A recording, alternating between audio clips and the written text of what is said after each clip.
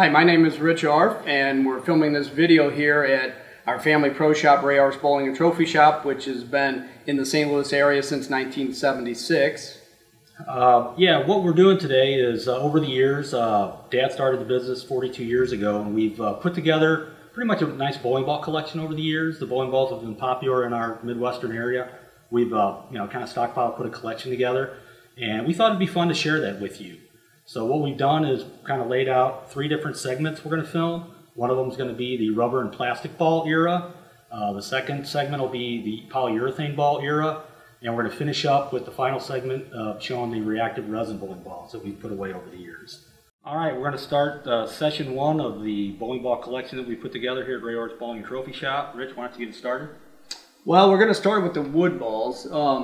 We really don't even know how old these things are or where we even got them, but the first bowling balls that they used were made out of wood, so we thought we'd at least start here. We're still not really old timers, but at least we have a little bit more knowledge here on the rubber balls. So yeah, black rubber balls pretty much became prevalent and dominated through the 30s, 40s, 50s, and 60s. And back then they were made for durability. They had what, a lifetime warranty? Yeah, and they're really. They were made, they were manufactured for strength. You bought them because they were going to last a lifetime. They didn't really hook. They didn't really carry all that great. You bought them because it was a bowling ball and it was going to be really durable. We put together some of the classics from that era. Probably the best-selling black rubber ball of all time was the original Black Beauty. The ones with the little man on them are the rarest and the most difficult to find. Those are the ones that have the most value. AMF had their 3-dot amp flight. Later on, they ended up signing the great Dick Weber, put his name on the AMF 5-star. Manhattan Rubber was also a very popular ball from that era. And of course, we put this ball aside as well. It's a little bit of St. Louis nostalgia.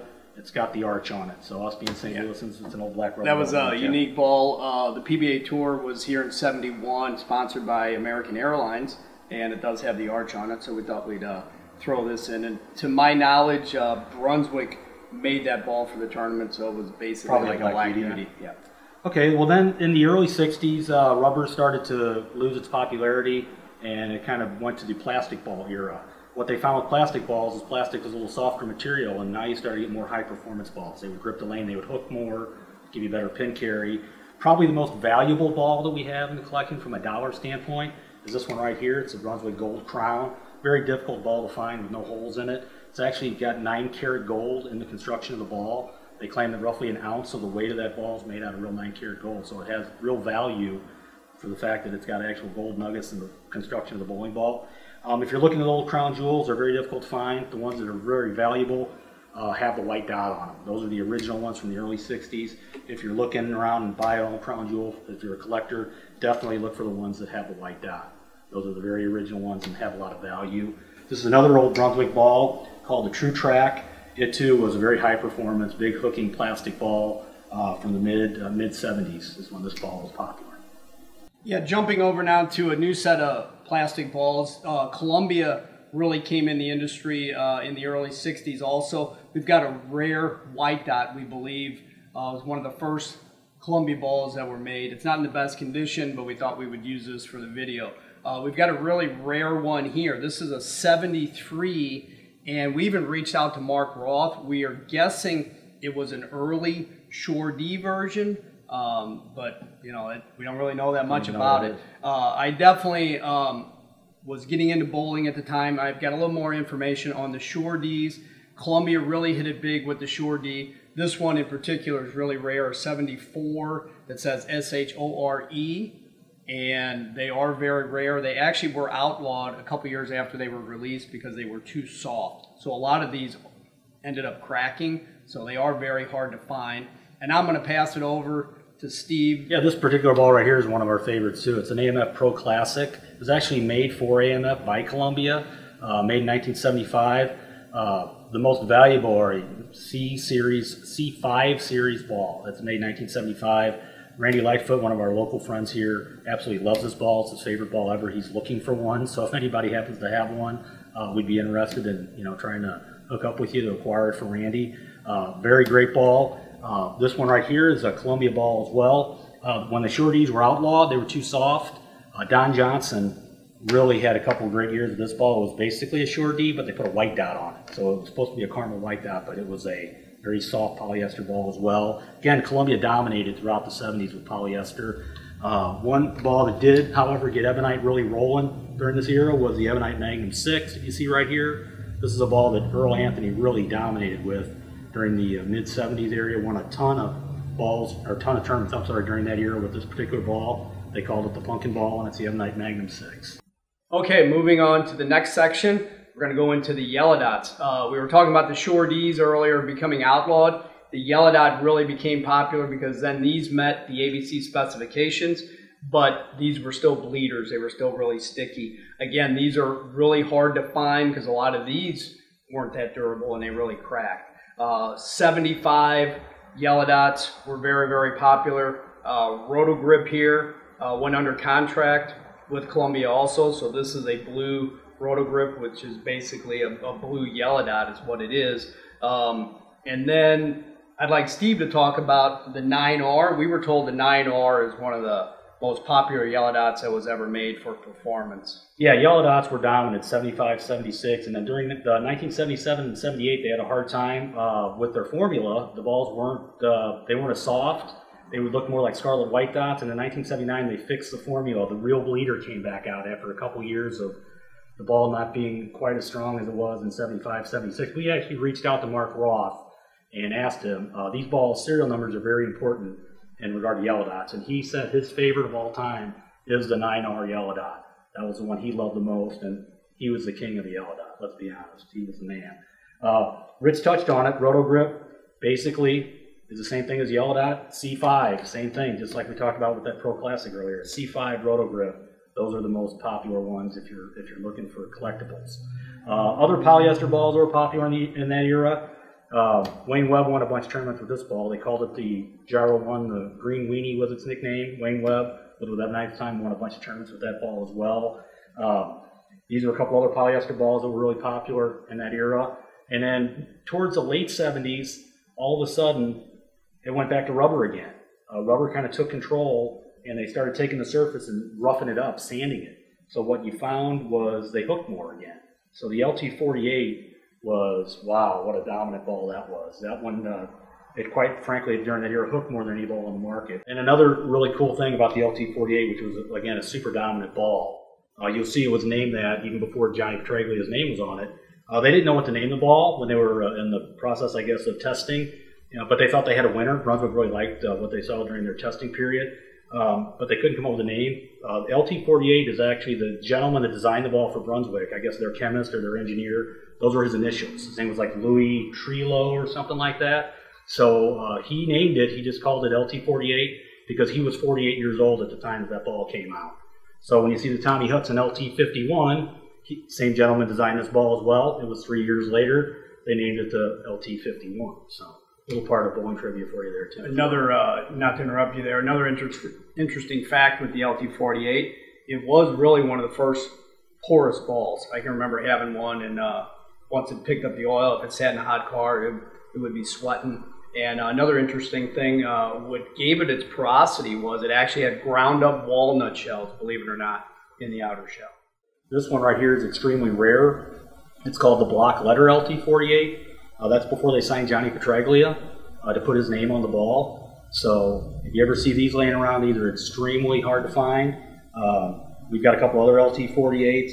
The competitors also wanted to come out with balls that were, trying to match up with the LT. This is an RC5, which is Rotogrip's soft rubber ball. Ebonite came out with a Magnum 10. Again, all these balls were very soft rubber balls, and they hooked a lot. Much different than the balls from the 30s, 40s, and 50s that were, again, made just for durability. Gripped the lane and gave you a lot of power. We have some more polyesters over here. These are really unique. These were actually made by Fab, and it'll be interesting when we get into the urethane era, but Fab was actually produced here in St. Louis by a gentleman named Earl Widman. He bought the weight block from John Fabinich, and they really weren't that interesting back then because it had a big weight block in it, but it was still a polyester type of ball. But we just thought we'd throw these in with the mix of polyester. The blue dot became popular. with Columbia. Back in the lacquer days, the lanes would get really dry. If that yellow dot hooked too much, you could certainly go to your blue dot because it was a very hard finish ball. The Black Knight was popular because some people didn't want the fancy swirly colors. This basically was a black white dot is all it was. Yeah, this specific ball right here is very interesting. It was considered the big bust. During that era, Columbia was really dominant, right, throughout the 70s. With the Sure D and the yellow dot, they had one winner after another. They super marketed this particular ball, the orange dot, and it came right around late 70s, I think, is when it was introduced.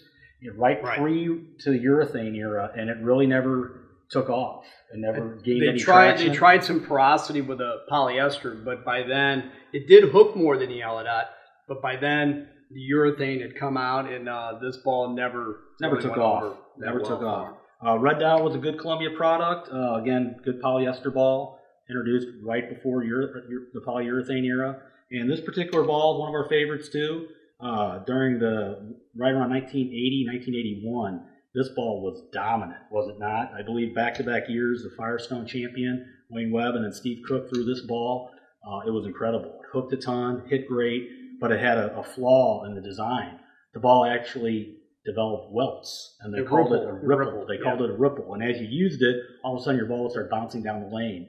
And so they corrected that flaw. When they corrected it, it wasn't that good anymore after that. So the ones that are really valuable, again, for collectible purposes, are the ones that have the ripples. And by then, the urethane had taken over. But that's why we thought we'd include the Mark 10, because that really was the last dominating plastic ball before the urethane took over right around 1981, correct.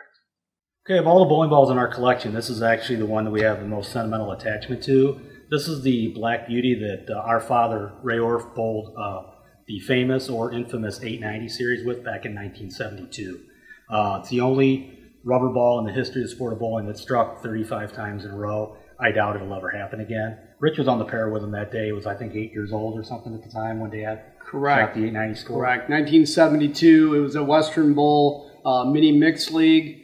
I was 7 years old, fortunately be on the same pair with him. Like Steve said, it was definitely very controversial, but we're definitely very proud of it, and we know our father did shoot that score 35 strikes in a row. So this will always be in the Orf family. Absolutely. It's our favorite ball. And thank you all for watching our first session, which covered the rubber and plastic ball era.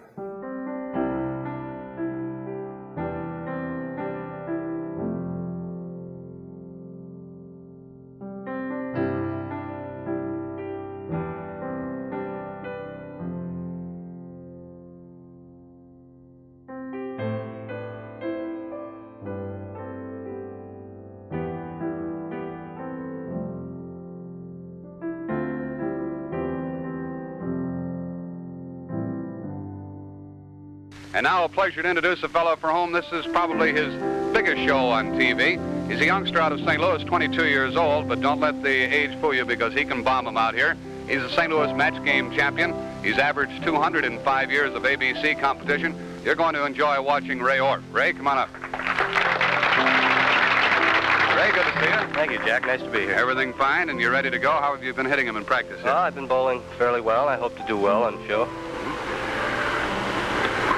Ray gets that ball out there nicely and bombs the strike in. He has a good deal of speed, as you've probably been able to discern. Ray Orf is also using a crown jewel, as is Al Sapp. Oh, boy. He could have three. Looking for the three-bagger. How about that? The kid showing you something? And another 10-pin. That's his second 10-pin he's left over there. This is perhaps his most important ball of the match so far. He might be there. There he is. He'd been failing to carry that 10-pin over there previously. Correct. Ninth frame for Ray Orf. Maybe that does it. Hey, a beautiful strike to wrap things up for him. Ray in the roll-off. He's had 6 strikes. That makes it 7.